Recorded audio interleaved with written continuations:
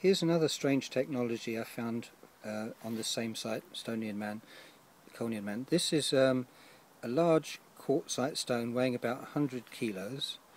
It's got a tapered chisel end at this end, with the blade coming down tapered here and along the sides and along the other side, and then tapered down at the front. And it's the same on the other side. See how it goes down here, here, across, down. Symmetrical on both sides. This, in the middle there's this hole with a half split pebble with a groove just above it. I think that twine was put in here when wet.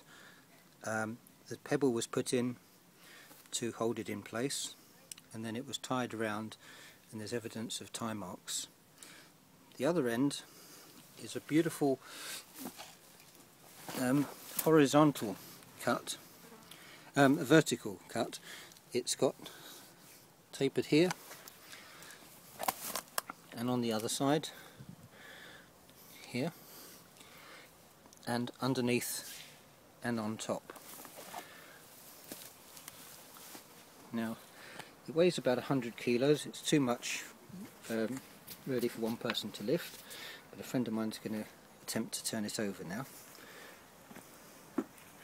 Just onto its side. You'll see that the base of it is aerodynamic and rounded, which also suggests that it was used to swing. See this blade?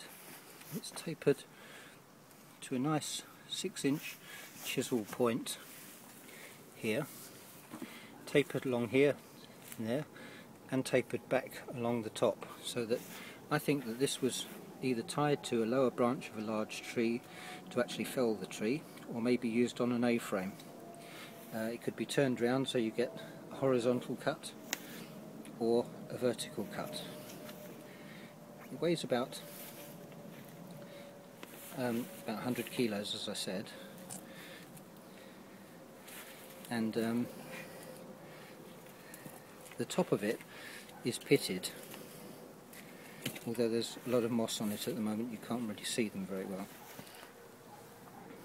This would have been perfect for not only cutting down trees, but also would have been used possibly to make boats using large trees. Quartzite, of course, is a much denser material than flint.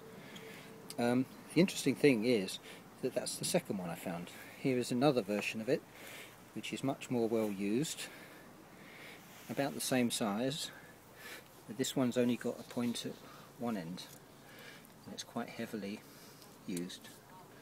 But again, it has the hole in the side and evidence of tie marks on both sides. This is an unusual tool, but typical of the tools found on this site. Very unusual, but makes subtle sense that this was used for heavy duty jobs like making boats, using it to swing. It also is anvil shaped, of course, and a lot of these holes on top, which you can't really see now because of the moss that's grown in it, but these would have been perfect places to actually act as an anvil to actually strike stones, to put them in there.